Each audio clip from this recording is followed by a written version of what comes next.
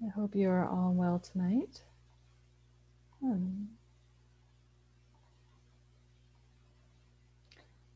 So last week we read from the book The Heart of Buddha's Teaching by Thich Nhat Hanh, and we read a chapter on right thinking.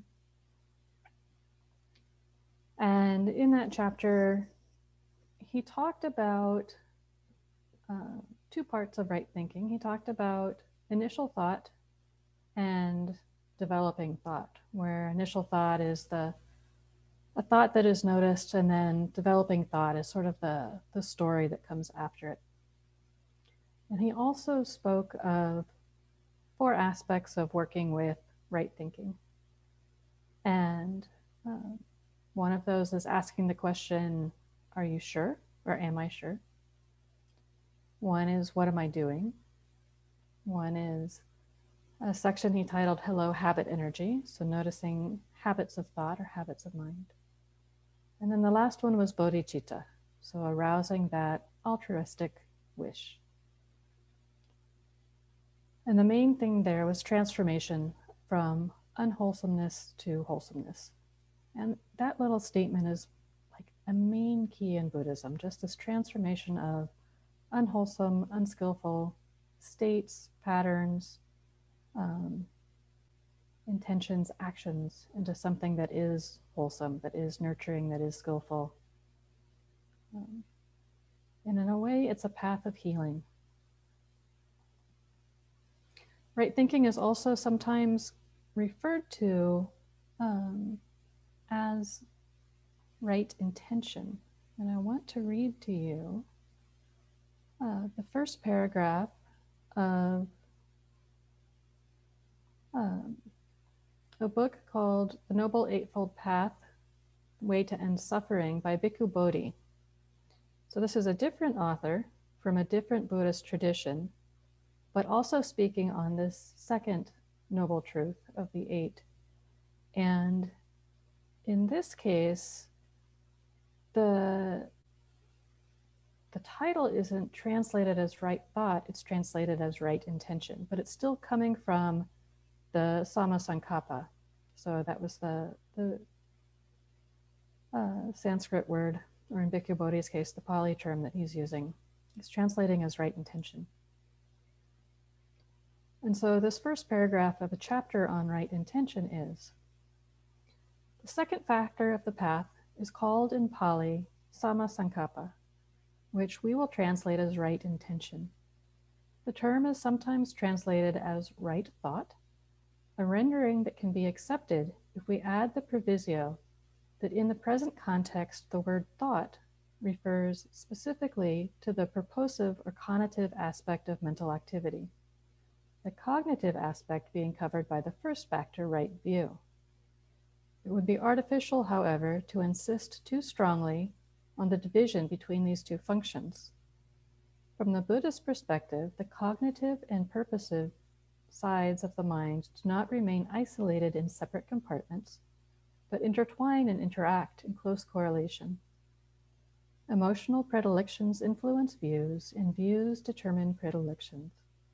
Thus, a penetrating view of the nature of existence, gained through deep reflection and validated through investigation, brings with it a restructuring of values, which sets the mind moving towards goals commensurate with the new vision.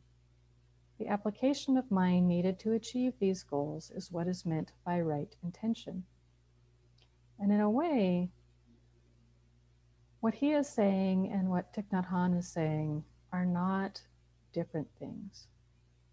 But I like this aspect of pulling out the different translation of right intention and the way that Bhikkhu Bodhi is talking about the way right intention and right view are not necessarily separate things, that they influence each other and shape each other. Sometimes in Zen practice, we talk about changing our past. And in a way, there's a way in which as we resolve old hurts and old karma, we change our relationship to our past, and that in itself changes our past.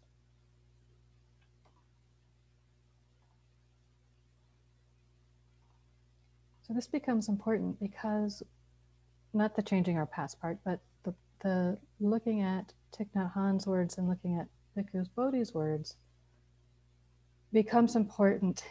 And that sometimes it's very useful to look at different explanations for things and to look at the way different teachers present Dharma. It's easy to read one explanation and say, okay, this is it, I understand it. Or read something else and say, oh, they're wrong, because that's a different explanation. But if we can hold a little bit of an ambiguous space that allows for a refinement of understanding. We read one author. Okay, I get it. We read another author. Oh, that's a slightly different view. How can those two views be mutually supporting if and when they don't necessarily describe each thing directly or the same way? There's a way that our understanding can deepen by inviting in more views, more ideas, more thoughts. I gave a talk at Dharma Rain on Sunday on a topic that was suggested to me by one of the chaplains I work with in the hospital. And I knew I was going to have to give a talk, and I was like, what do I talk about? What do I talk about? What do I want to talk about? Like, so I went up to this chaplain who's also Buddhist, and I said, what should I talk about on Sunday? I got to give a talk. And he had been standing there with his mask, with his face shield. I had my mask and my face shield. Everybody's in masks and face shields. And he had gloves on, and he just stopped and looked down at his hands, and he said that Dharma is PPE. So Dharma is personal protective equipment. And, we realized we were late for a meeting, so I never got a chance to ask him, like, what does that mean for you? Like, what's interesting there? So I was just left with, okay, Dharma is PPE. Okay, I'll roll with it. We'll explore this. Let's see what happens. And so I gave this talk on Sunday that was less of I'm the teacher giving a talk about this thing that you are to learn about. And it was more of, this is an interesting idea. Let's explore it. Here's my take on it. What do you guys think? So it was very open-ended. And as soon as I got to the question and comments part, right away, somebody present said, well, what you're talking about sounds like refuge, and this is a fundamental aspect of Buddhism, is this aspect of taking refuge. And my response was just, I deliberately did not use the word refuge, because it's a common term in Buddhism, and we all think we know what it is, and we all have a slightly different idea of what it is. And when you look at something using an entirely different metaphor, something happens. So as people were asking questions and as people were sharing comments, a lot of what I realized was happening was that people were, one, they were excited about this because it gave them a fresh way of grappling with a concept. Dharma as protective, Dharma as personal protective. Like, what does that mean? And how does that work in my practice? And like, what do I think about that? And I was so delighted that people were like thinking about this and grappling with it. And what does this mean? At the very end, as we were running out of time, the last person who offered a comment said, I think about it like this, and it really blah, blah, blah, blah, blah. And I was like, you know what? You're thinking about that in a very different way than I did, but it's useful for your understanding of how your practice works. And that is perfect. And so we don't even have to agree on what this metaphor means or what it could mean to make it useful. I was looking at it one way, and that was the way it made sense for me. And he was looking at it from a different view, applying it to an entirely different aspect of practice than I was talking about. But it let him see a part of how he related to his practice that he hadn't seen before. I think that's amazing. I love that. I love when that happens. I love when that happens. So why am I saying this?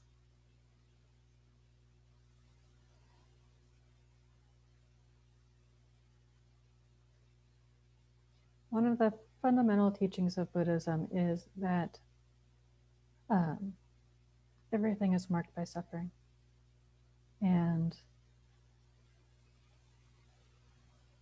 yet, the arising of that suffering comes from clinging, craving, tanha, thirst.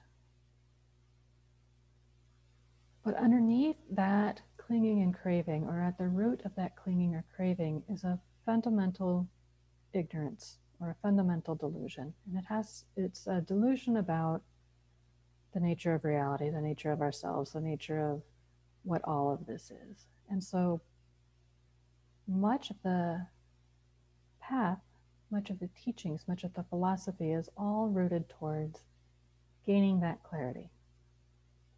Gaining that clarity to see through our delusions, to see things as they are, or to see the true nature of. There's a lot of ways it gets presented or spun. Next week, we'll have this retreat of Rohatsu. For our Sangha, it will be a night of just sitting. And for Dharma Rain Sangha, there will be a week-long retreat. And Great Vow and Bright Way are all doing week-long retreats. And it's a celebration of Shakyamuni sitting under the Bodhi tree and having his moment of awakening. And that moment came after he had spent years doing deep ascetic practice of denying his body, of thinking he had to undertake austere practices in order to understand reality, in order to understand why things happen in the world the way they did, to understand why bad things happen to good people, why there's suffering, why there's pain. And after years of practice, all of his teachers said, you know what, you've learned everything we have to teach. And he said, but my questions aren't answered. There's still more. My questions aren't answered. So he sat down with the resolve saying, I'm going to sit here until I realize my answer. And as he sat, a woman came by and offered him rice porridge or rice milk, a bowl of sustenance, a bowl of nourishment. Some stories say she had mistaken him for a tree spirit and made this offering. But he accepted it and he took nourishment. And with that, he did have his moment of awakening. He did have his moment of realization. He did have his moment of seeing through delusion. And reflecting on that meal that he took, that influenced what he would later teach as a middle way between denying and cutting off, or reifying and insisting that things are a particular way. There's a lot of philosophy around that, and I'm simplifying things greatly. I'll just say that.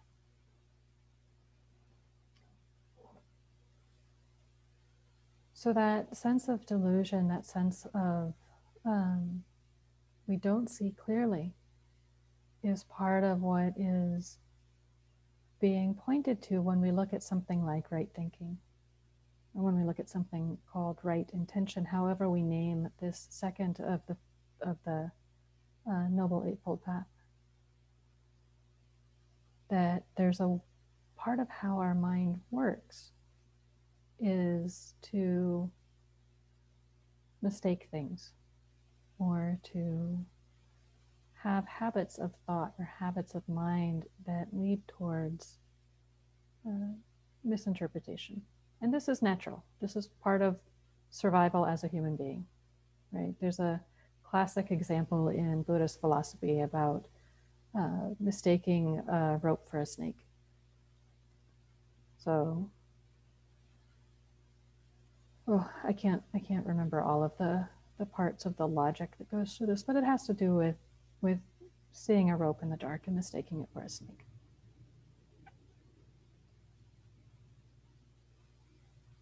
But we do this, right? I've done this. I'm sure you guys have done this. You get up in the night, heading towards the bathroom in the dark, and you see a shadow, and all of a sudden there's a startle response. We see something differently than we had assumed it to be. And there's a sense of shock and awake. And what is that? And there's a way in which this learning to see can also be applied to ourselves. There is often the sense that we know who we are, right? Can you nod your head if you think you know who you are? Okay, I got a shrug, I got a maybe. Okay, this is a good group. These are serious practitioners here. You know what's going on. We think we know who we are. We got a very adamant head shaking there from Dixie. Let me rephrase that then. Some of us think we know who we are. And part of my day today was spent giving and receiving critique and feedback with my peers in the chaplaincy training group that I'm in.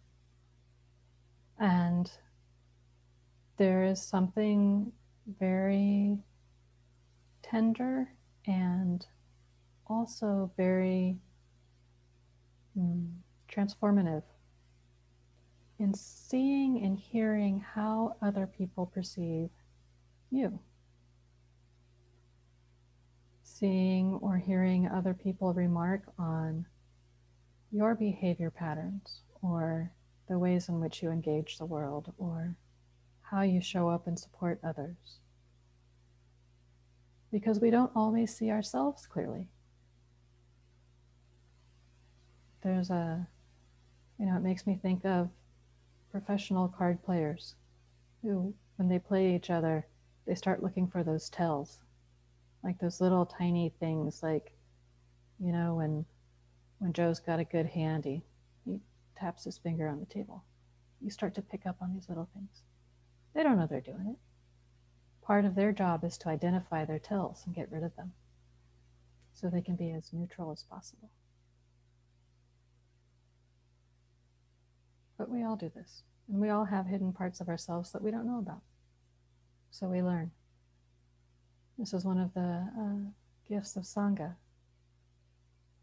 of training together and being with each other. For those of you who have done long retreats, there's something very sweet about sitting next to someone for a week, having a sense of who they are, and maybe not even knowing their name. There's that intimacy that can develop. And I realize I've digressed far, far away from right thought, but it's related in a way. It's related in a way. It circles back to that importance of clarity. This is one of our core values as well.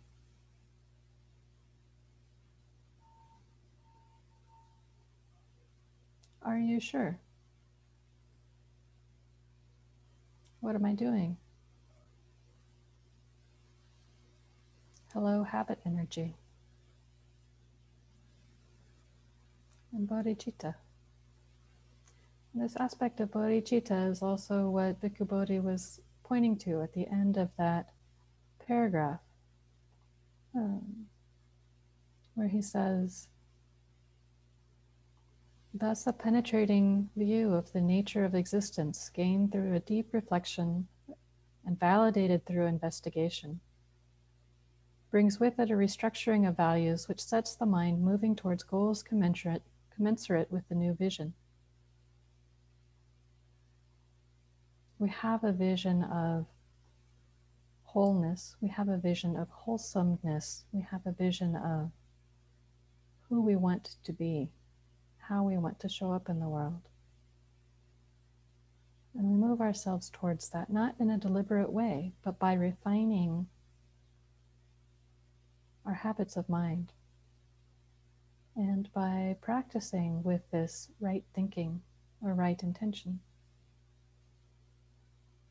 and at some point, bodhicitta naturally arises, this wish for the benefit of all.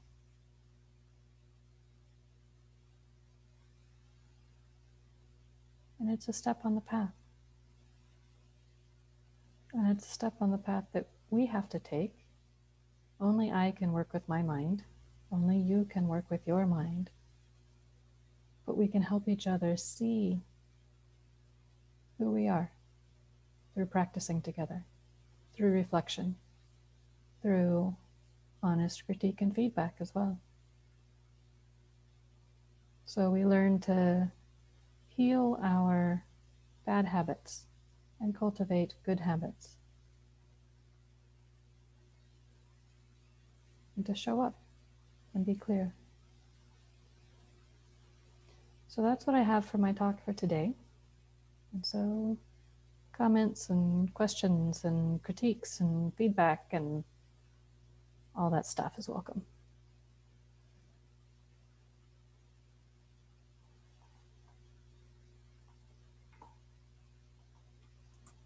In a way, one thing I thought while you said that, comparing the two and all that, was right view is where you're headed, and right thinking is how you get there.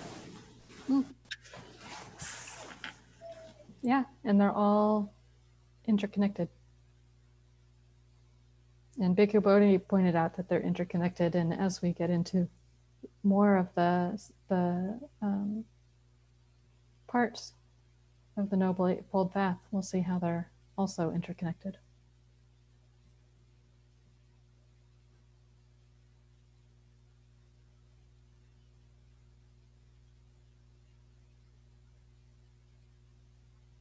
I'm so happy to be in a Zoom meeting and saying words like bodhicitta and not having to translate it for a bunch of non-Buddhists.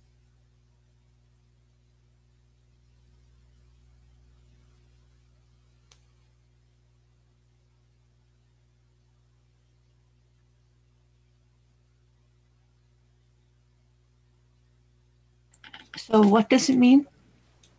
Bodhicitta? Yeah.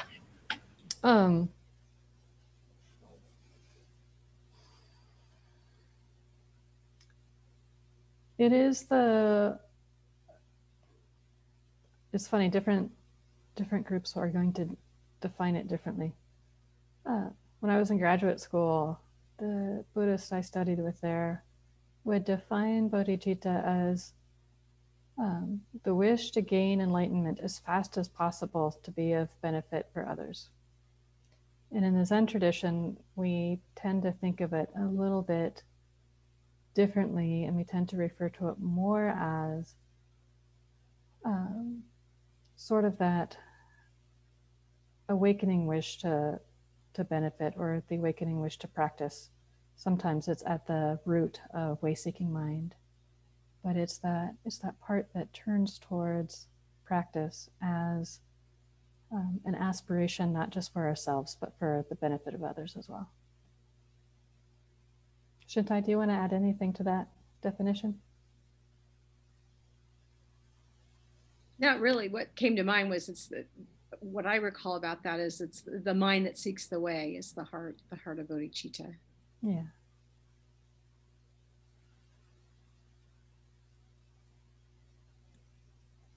I had a lesson this week in the phenomenon that my right view is most likely the wrong view. In terms of perception. I perceived that someone with whom I have a relationship was not happy or dissatisfied. And I did harm in that I acted on that perception in a very erroneous way. And my intention was good. My intention was to relieve suffering but because of my wrong view, I caused suffering. So for me, and I'm speaking this in terms of perception as view, for me, it's very good if I think I'm perceiving something to just stop and get some kind of verification or get a little clearer about what's actually going on, rather than just moving forward. Yeah. And then perhaps right action comes in.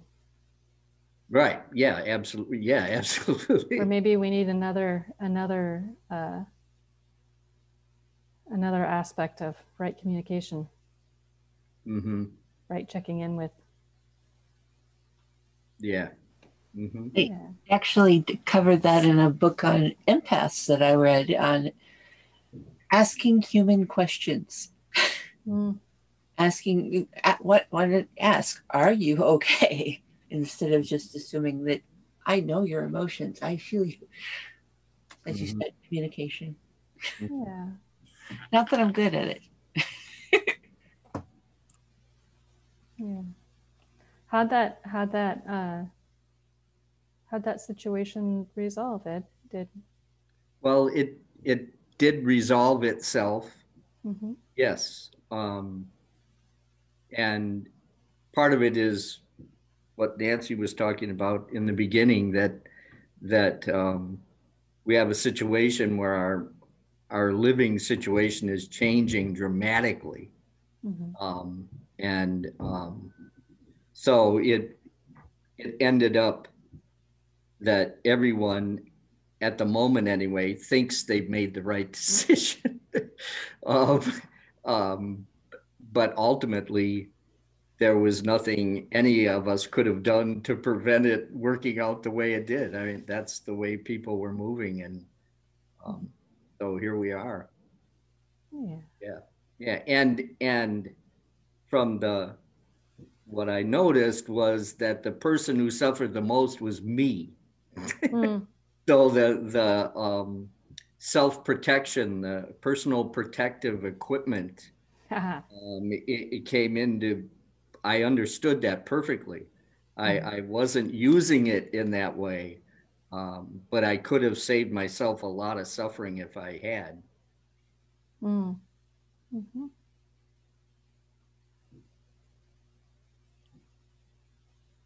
Jyoshin, I have a question for you. Certainly.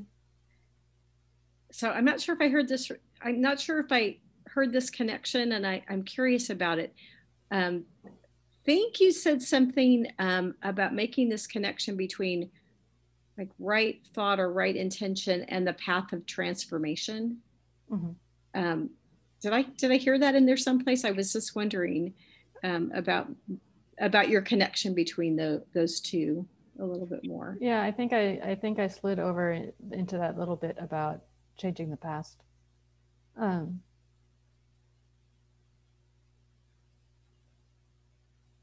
I think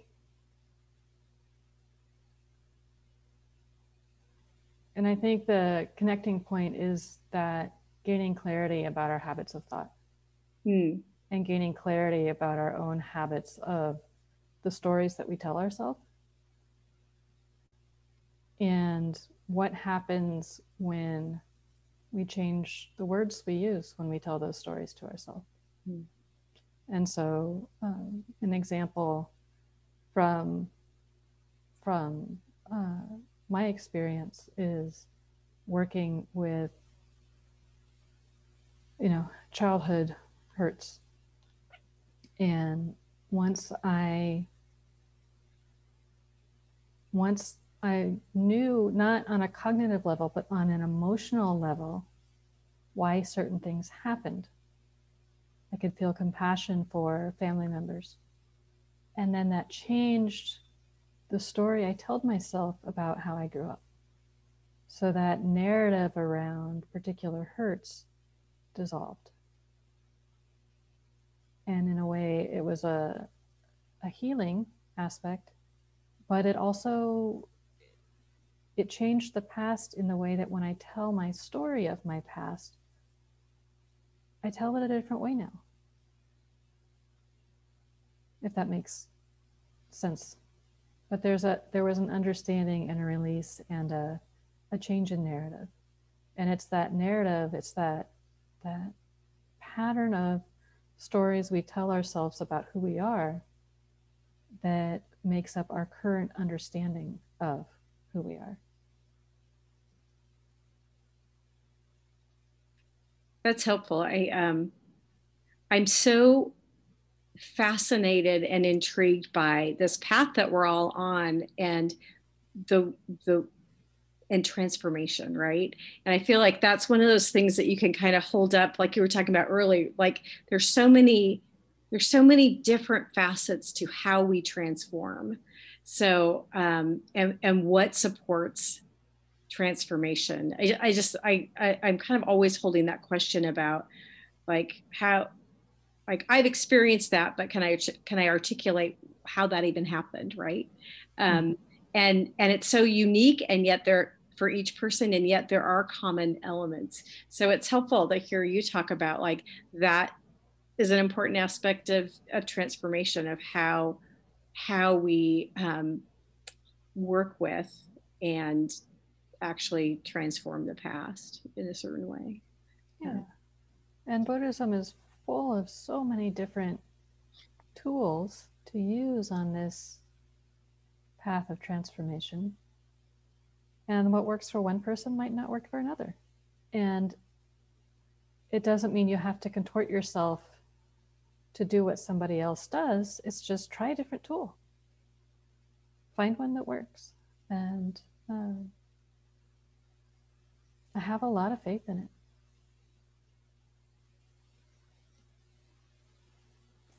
I'm relieved to hear you say changing the language of the story changed your view, rather than saying stop telling stories. No, I don't think we can stop telling stories.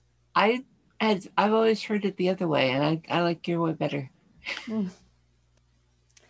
Sometimes I'll say, the mind secretes thoughts the way the tear ducts secrete tears. This is what happens.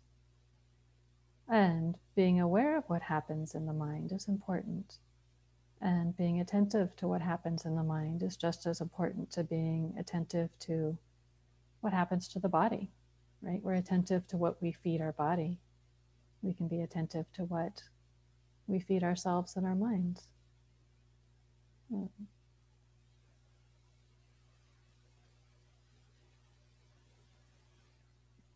So, Jyoshin, in your example, Mm-hmm. was it through sitting and trying to use these different tools, or actually having some conversations with whatever stories, whoever, or whatever circumstance made the story?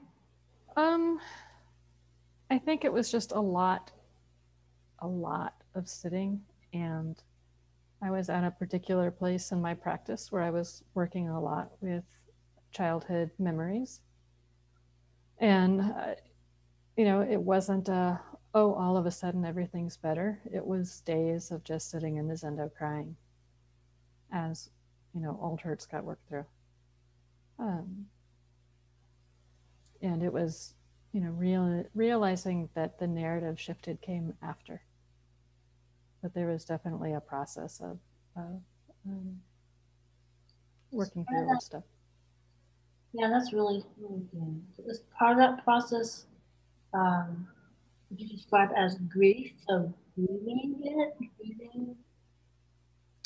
was it going through that kind of a process? Yeah, I think there was a grief process, but I think it was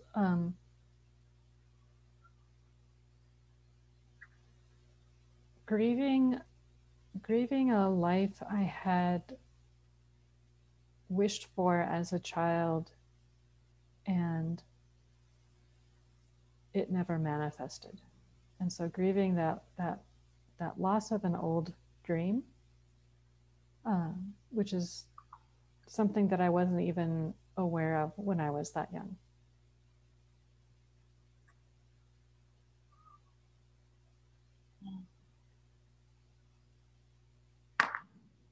Thank you. Mm-hmm. We got time for probably another one.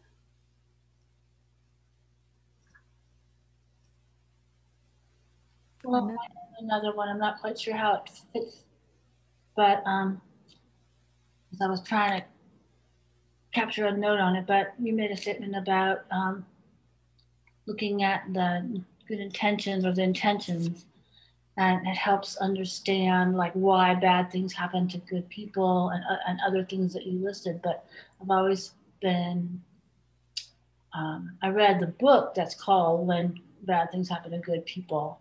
But I'm curious if you maybe could talk about that a little more, what you meant with that. What else was I talking about at that point? Let me see. I think it's just about delusions around the nature of reality. Mm-hmm. Mm-hmm. Like, and then why bad things happen. Oh, yeah. Okay, I remember now. We don't. I think what I was getting at that point was just a sense of, I've met so many people in the hospital who will say, I did everything right. Why am I sick like this? Like, I took care of myself. I ate the right things. Why am I sick like this? And there's an inability to accept things as they are, which is also a delusion. There's a fixation on it should be different. I checked all the boxes, it should be different. And so I think there's an important part in recognizing when we are doing that, when we are holding on to this idea of, I did all these things, why am I not getting the right consequence? Why am I not getting the right outcome? When there is so much that influences how a moment arises, it's not just our soul actions that influence that. There's so much other stuff that happens. Yeah. And I haven't read that book that you referenced, so I don't know if I have much to say on that point. I hadn't read it so long ago. I don't really remember. I just caught it was a catchy. It was a good title, and Yeah. it had some points like you just made. There's so many other factors that you can't even really know what it was, how that all could come together because you only have one part of it. Yeah. It's very easy for people to worry about what ifs and or things that they have no control over or no influence on. Yeah. All right. Thank you all very much. Please make gasho. The universe is the boundless sky. Just as the lotus is not wetted by the water that surrounds it, the mind is immaculate and beyond the dust. Let us bow to the highest Lord. All Buddhas throughout space and time, all honored ones, bodhisattvas, mahasattvas, wisdom beyond wisdom, Maha Prajna Paramita. Thank you all. Please feel free to unmute yourself and